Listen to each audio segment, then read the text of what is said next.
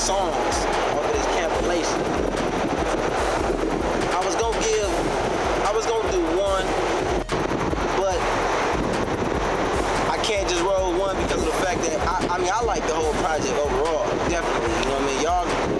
Y'all minds is definitely gonna be blown away, but you know what I mean? I gotta go with more than one, but I think it's like three that really rubs me the right way. You know what I mean? And like out of the three, I have to say the first one is Conan, the intro. Mainly because I was there, like through every step of Fat's making. You know what I'm saying? Like for about 2-3 weeks straight. This guy get right in the lab and it's just cranking them out.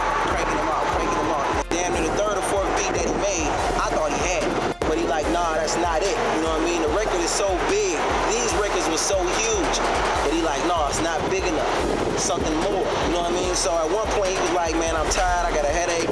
So he went to Smooth for the records. You know what I'm saying? I think Smooth had it the very first track that he made. But Smooth agreed, you know what I'm saying? It was something that they was hearing that I wasn't hearing. You know what I mean?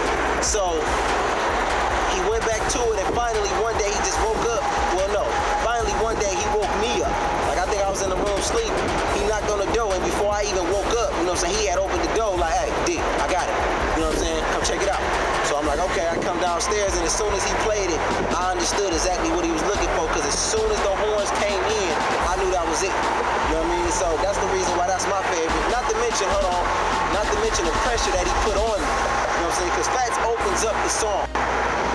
And the way that he opens it up, you know what I mean, is like, how can I come, you know what I mean? How can I follow this? You know what I mean? Like, what the hell can I say to keep the momentum of the song up here? Like, when Fats starts it off, it's like,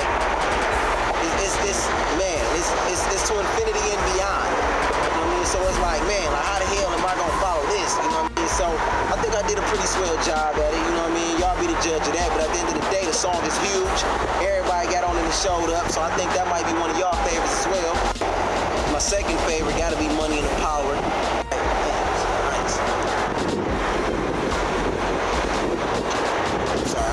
I'm sorry, you know, shit I be doing, you know, very unprofessional. And Got a Man, Got a Mistress is also one of my favorites, you know what I'm saying, due to the fact because I'm a pimp, you know what I'm saying, you know.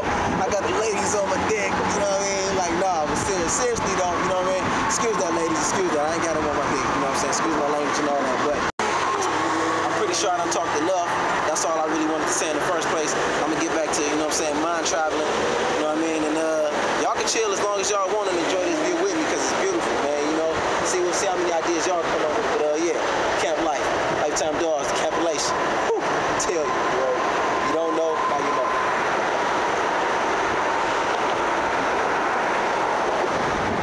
Turn my headphones up. For the money, baby. I'm in. Hey, killers repping the mid and getting together, giving haters ammunition, they coming stronger than ever. The way you ain't never gonna find a set of niggas who can do it better. Cause it's camp life, nigga.